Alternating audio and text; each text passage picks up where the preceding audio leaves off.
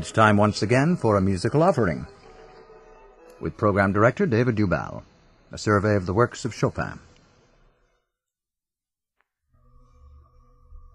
And our musical offering is Etudes by Chopin.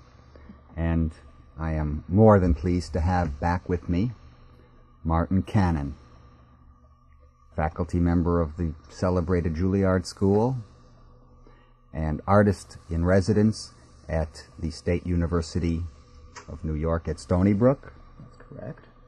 And Teachers College faculty, where many people that I know have studied with you. Mm-hmm. In fact, there are many people that will not play in New York until they play for you, and I know that for sure.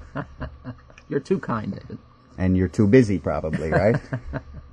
So thank you for coming again to discuss the Etudes. And I think we ended with Opus 10, number 10. Opus 25. I'm sorry, Opus 25, right? The B minor octave Etude. And this was legato octaves. Legato octaves. That's the particular specialty of the Chopin study.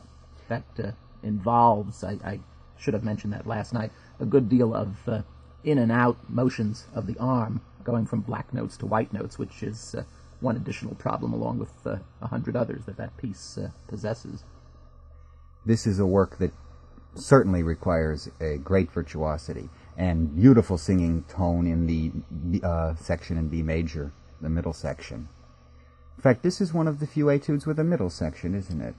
I was thinking just that point, David. Only the E minor right. Mm-hmm. and the B minor etudes are in a conventional ABA form, a clearly delineated form like that. How about hearing someone that's not noted for a Chopin playing in this tumultuous work, Paul Badura-Skoda? Good.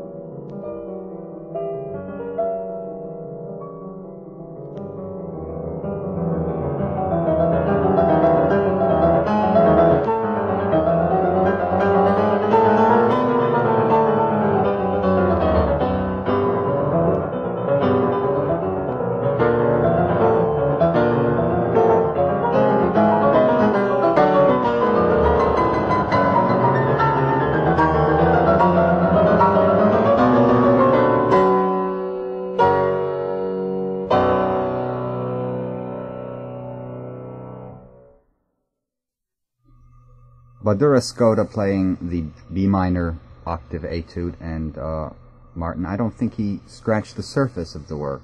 I found it rather a tame-sounding performance, and even in the lyrical middle section, not entirely convincing in phrasing and sound. Inflection of the Right. beautiful, luscious melody. Well, we have played on these etude programs many a pianist. Bachhaus, Badura Skoda. Who else? Ashkenazi, Novaeus, Slobodyanik, Browning, Cortot, Browning, Polini, Levine. So, obviously, these etudes are very much in the living repertory and in the recorded one. And we have a new pianist joining this illustrious company, Anton Querti. Let's hear him do the octave etude.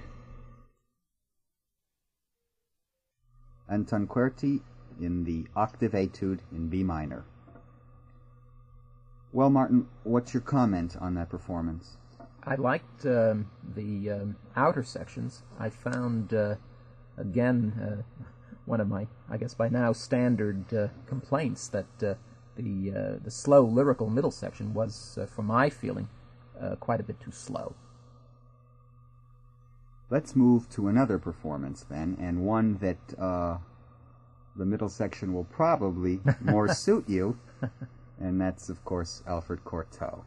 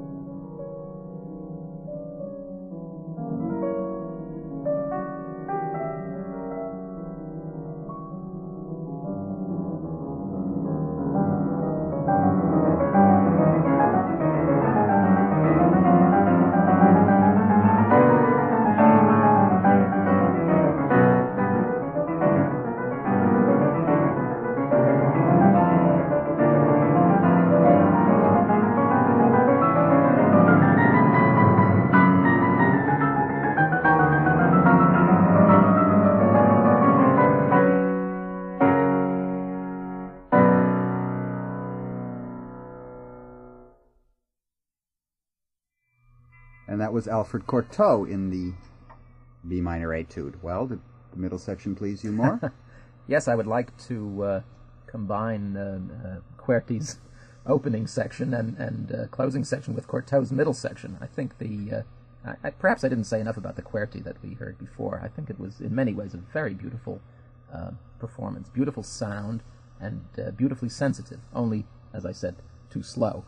But Courteau, of course, is not the technical master that many of the others are, and this performance is saved only by a very lovely, if perhaps overly romantic to our present taste, middle section. Well, it's a luscious key B major, and he can't resist. That's right. And he touches the heart. Well, the next one, the next pianist. Can we really call Levine a pianist? He was more. In 1889, when Levine was 14, Anton Rubinstein came to hear the pupils of the Moscow Conservatory play. Levine was last, after Rachmaninoff and Scriabin. That was a good crop, David. What a year. Rubinstein kept him at the keyboard for a full hour. "Bravo," he cried, as the big red-headed boy played Chopin's B minor etude. "You will be a great man," Rubinstein uttered. Later, this work became one of Levine's specialties. Joseph Hoffman called it the most colossal octave playing I have ever heard. Well, praise from that source is not to be taken lightly. This was recorded June 10th, 1935. Let's hear the octave etude, Joseph Levine.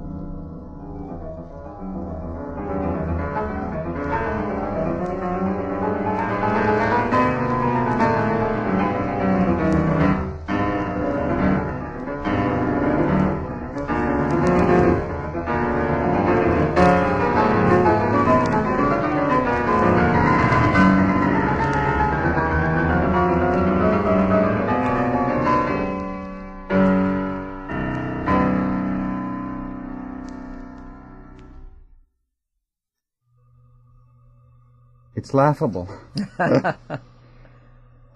We've heard 4 performances, this being, in my opinion, Martin, quite superior. Supreme, I would say. It would be hard to think of the outer section being played any more thrillingly, or the middle section being played any more lovingly, sensitively, perhaps a little more to modern taste than the quartet, don't you think, David? That oh, yes. Levine is somehow perhaps a little more reserved in temperament yes, he than is. quartet, but he keeps perhaps the line just purer. Beautiful middle section, the finest middle section also, we've heard, and he lets the music speak for itself. He's listening. Yes. And he was one of the great ones. And may I just sure. say again, the impression I have of someone like Levine, who played probably just a few of the etudes in public, but the ones he plays, he's so identified with. That piece is so full of, that performance is so full of marvelous details, things that must have come over a period of time, that again shows the advantage of not spreading oneself too thin, not trying to do everything, but trying to do certain things supremely well, and I think that's an example of that. Yes, the Romantic pianist, trained in the late 19th century, he was taught to make things supreme, not worry about do you know 4 scherzi or all 4 ballades. We have a craze for the completeness. We have recitals full of the 24 preludes or the 24 etudes, the 4 ballades, and one loses a great deal on that, I think. Well, have you heard the Lazar Berman performance of the octave etude? No, I haven't, and I would like to. Very curious for your opinion. Lazar Berman in the 10th etude in B minor, Martin Cannon. That was a thrilling performance, David. The tempo considerably faster than any of the others, and played with enormous elan and dramatic power. I thought that was really quite extraordinary. Quite extraordinary. We will return very soon. What is one of the most well-known and highly respected museums in the United States? Many people would say the American Museum of Natural History in New York. Did you know that the museum publishes a magazine called Natural History? And that for just $10 you can join the museum for a year and receive 10 issues of this splendid magazine? Natural History shows you the universe with a true appreciation of its vast diversity. Each issue takes you on a trip around the world, into the heavens and below the sea. Almost as timely as your newspaper, it's as absorbing as any adventure story, with the best and most vivid photography you've ever seen. And for the naturally curious person, regardless of age, Natural History is an excellent source of reference. Why don't you join the museum today? As a member, you'll have unlimited free admission and use of the exclusive Members Lounge. You'll receive 2 surprise bonus gifts, plus discounts on all items in the museum gift shops. And best of all, you'll be getting 10 entertaining, information-packed issues of Natural History. All this for only $10 a year. Why don't you join right now? It's easy to do. Just call this toll-free number, 800-228-1776. Dial 800, then 228-1776. Call right now, 800-228-1776.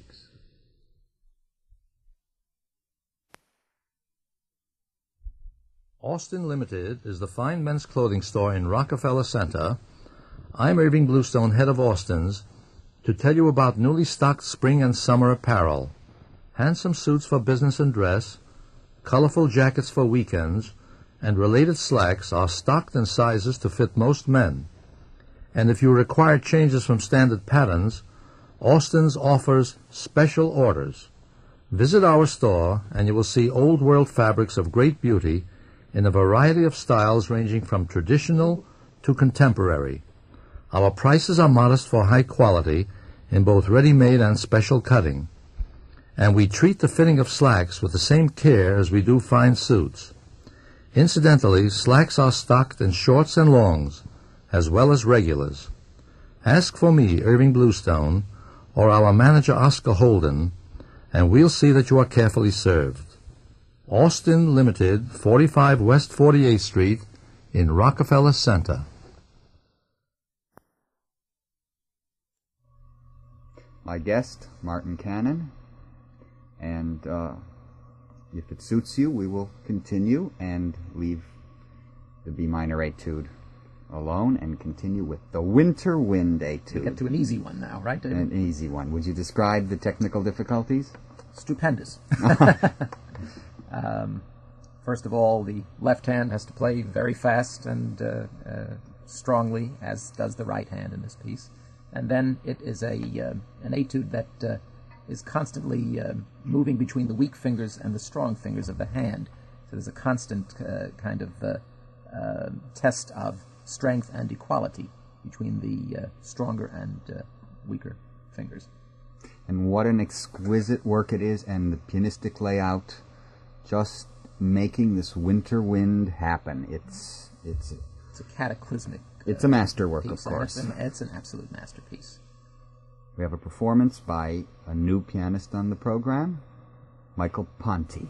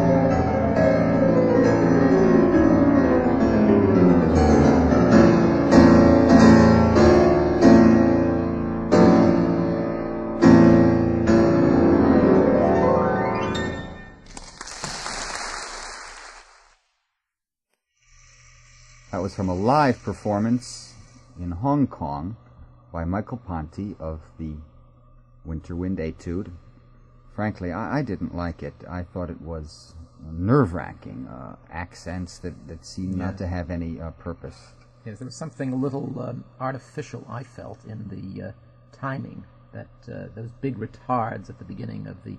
There's a certain rhetoric in the piece, but I think that somehow he lays it on a little too thick, let's say. Mm-hmm. Atmosphere certainly lacking. How about Vladimir Ashkenazy?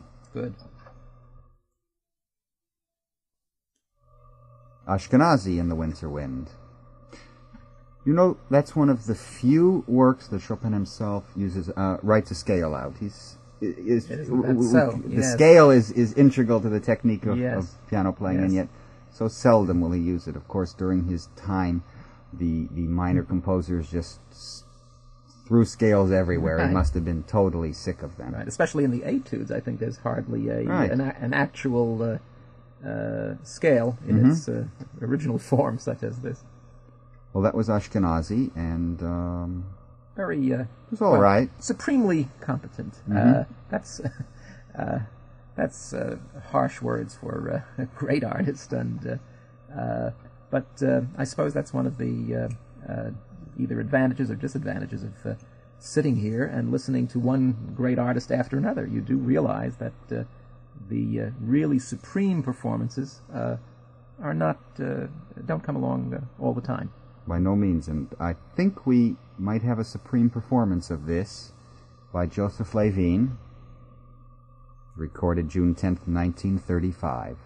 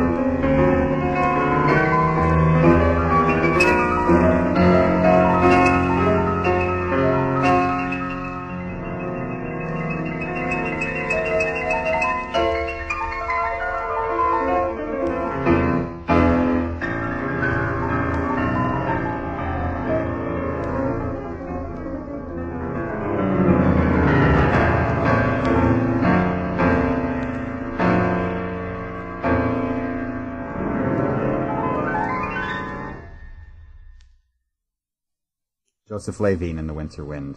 Martin Cannon? Colossal. Yeah, really. That's Well, this is a recording that I think everyone should have. It's a Victrola mono, meaning it's RCA, VIC 1544, with very, very sympathetic liner notes by Edmund Morris. Well, time is a-moving, and the last etude in Opus 25 coming up. It's called The Ocean, another title Chopin did not give it. And what's the technical difficulty here? Well, of course, this is a study in arpeggio playing. The problem is the problem of not arpeggios where the thumb goes under, but just playing consecutive chords up the piano, up and down the piano. Therefore, the fifth finger and the thumb, which come directly next to each other, have to be equal. And there's a considerable problem of endurance. I would say it's not perhaps one of the hardest etudes because the basic pattern lies Right. under the hand very well for a pianist. But it's hard to make it truly surging and truly monumental as it must be. It is certainly an effective work. Oh, yes. The Ocean Etude, and our performance by another new pianist to the group, Andre Watts. Andre Watts. Very good. Very exciting. No complaints. Let's have another performance, and we will hear Augustin on Nieves, the Ocean Etude.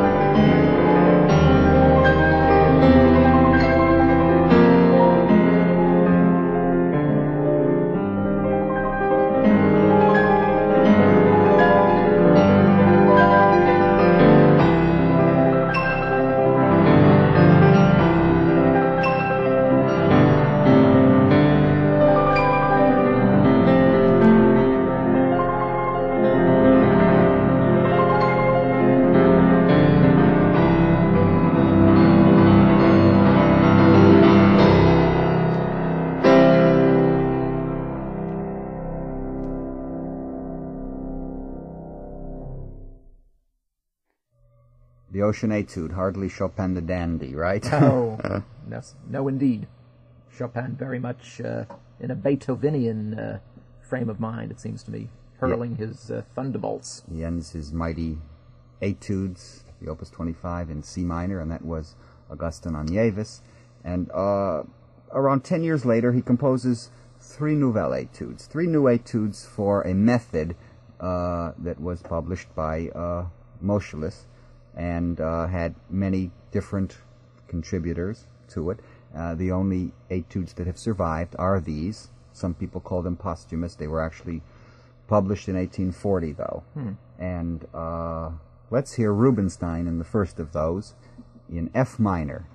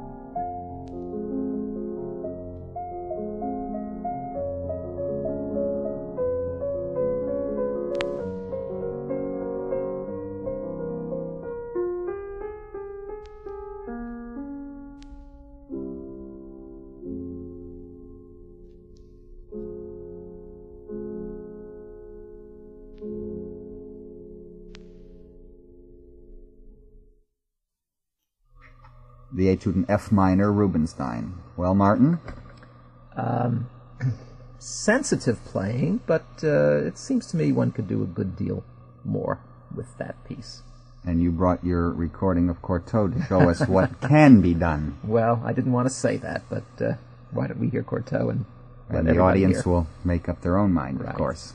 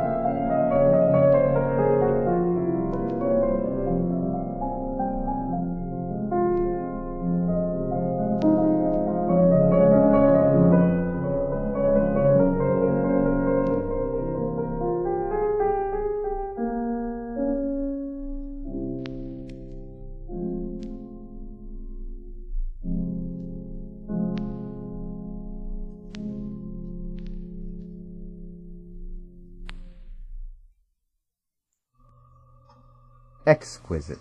You know, David, if we can close on a slightly personal note, I taught today. I gave 7 lessons, and we had a master class following the lessons, and that was 2 more hours. At Juilliard, of music at Juilliard. And still, hearing this performance now at 10 o'clock at night, I'm still moved and think how beautiful music is, any hour, day or night. I exactly understand what you mean. Tomorrow night we will continue with these etudes and also go into the marvels that are the Chopin impromptus. We have some Cortot performances of the impromptus. Martin Cannon, thank you very much. Pleasure, David. And thank you for listening.